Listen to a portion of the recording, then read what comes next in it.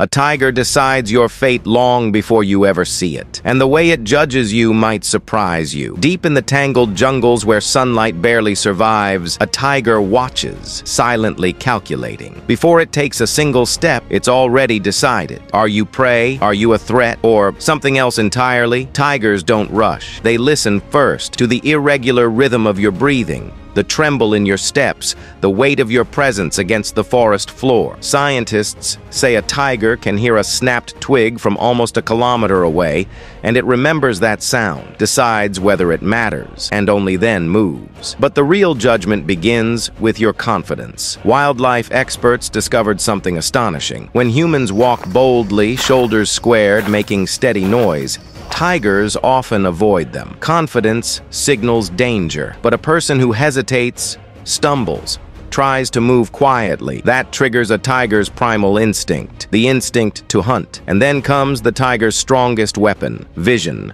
sharpened by shadow. Contrary to myth, tigers see color, but what they truly see is movement, a shaking hand, a sudden head turn, a heartbeat that changes the way your chest rises. All of it paints a story in their mind, a story of whether you live or don't.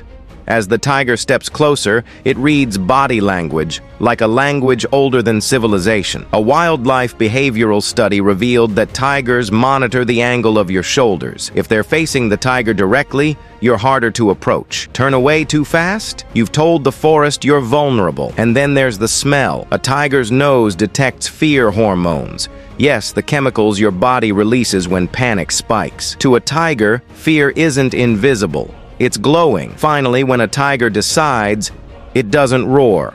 It doesn't growl. It simply shifts its weight. That is the moment experts say everything is already determined. Not by strength, not by size, but by the way you carry your fear. Because to a tiger, danger is not what you are. Danger is what you believe you are. And in the wild, belief is everything.